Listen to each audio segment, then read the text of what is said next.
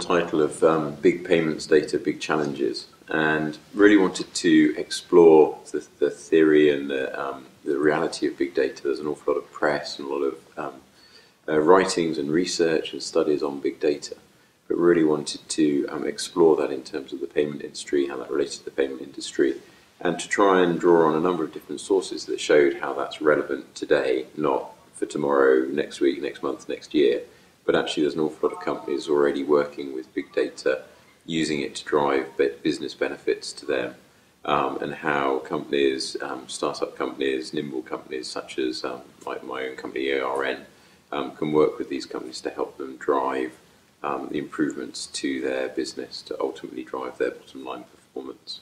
So just kind of went on a bit of a journey and explored some of the key themes of what big data means, and drawing out what it means today.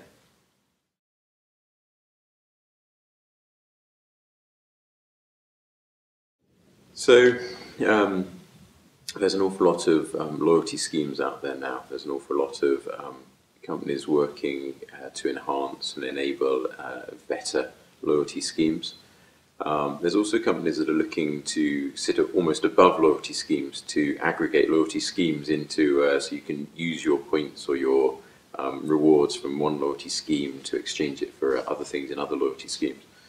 I think retailers and banks and so on will need to enhance their own loyalty platforms, their own loyalty schemes to differentiate themselves, to make them very relevant to their customers and to keep their customers coming back, which ultimately is what you want from a loyalty scheme.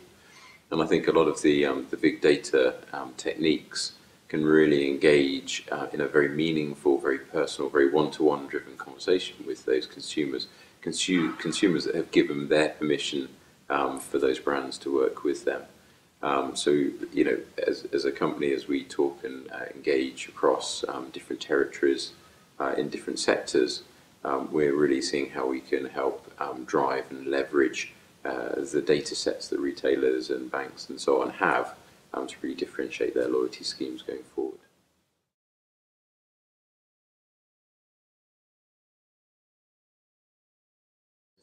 So I think from a retailer point of view, from a merchant point of view, it's very key that they are making the best use of the information that they have available to them. Be that a retailer that's operating in the physical world, in the store environment, or indeed even in the online environment.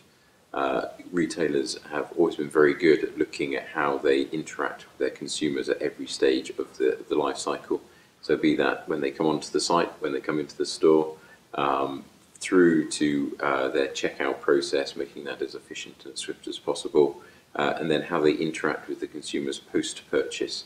So there's a lot of retailers looking at that journey from in the physical environment, from the store to the door. How can they engage with consumers?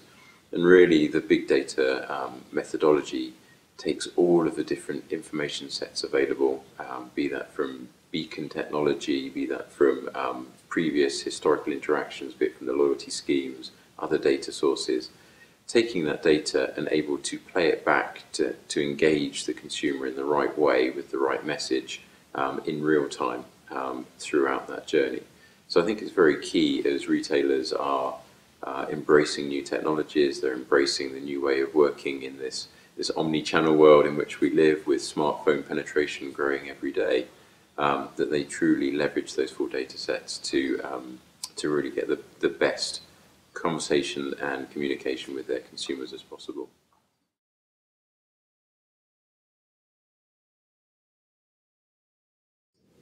I think yes, it's a broad question. It's quite a wide question, but there's some exciting things happening in the marketplace, and I think a realization of a lot of thought process building up that are being realized and being seen coming to market through this year.